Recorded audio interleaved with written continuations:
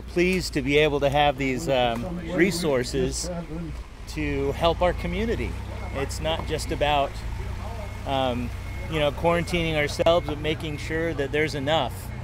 And we're very pleased to, again, like I said, participate in, and we've worked in concert with the headquarters in Utah, and had these this food and all of these goods shipped to us so that we can help out the soup kitchens and the different places.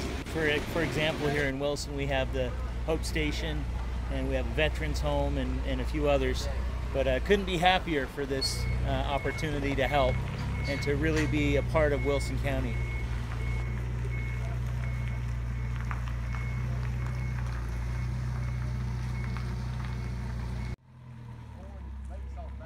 We feed at least 100 veterans every week. They come into the office and get food, and all of our food is just donated.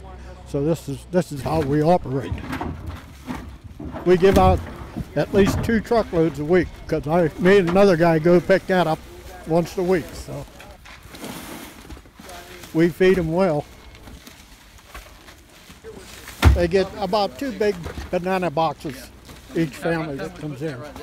So it's enough to last them a week. How far you guys have to go with this? They are the greatest people in the world. People like them is what makes the world go around and makes times like this better.